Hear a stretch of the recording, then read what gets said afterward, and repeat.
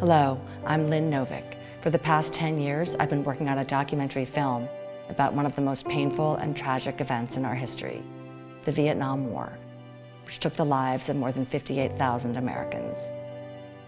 Each of their names is inscribed on the Vietnam Veterans Memorial, the Wall, in Washington, D.C. Behind each name is a face, the story of a life cut short, a future lost, a family changed forever.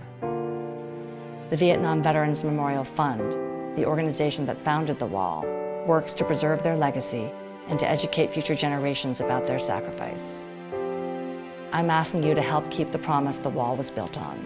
Never forget. Visit VVMF.org to find out how you can get involved.